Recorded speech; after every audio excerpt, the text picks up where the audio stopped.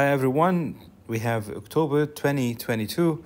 The current at the point at the point in a circuit at 1.25 ampere, which of the following expression gives the number of electrons, or simple by E, passing the point in 45 seconds. There is a formula linking the I equals Q over T, the amount of charges passing through the wire at a point and in unit time. But this amount, it means the number of the charges times the E, the value of the charge divided by the T.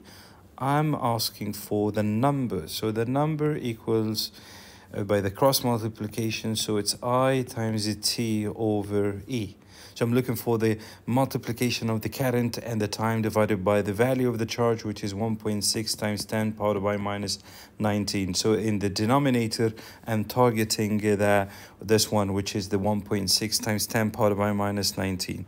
So this one, it means that the current is 1.25 and the 45 seconds, which is the time taken, and the value of the charge 1.6 times 10 powered by negative 19. So the correct answer is A. See you next video. Do not forget, share and like and subscribe to our channel. Thank you.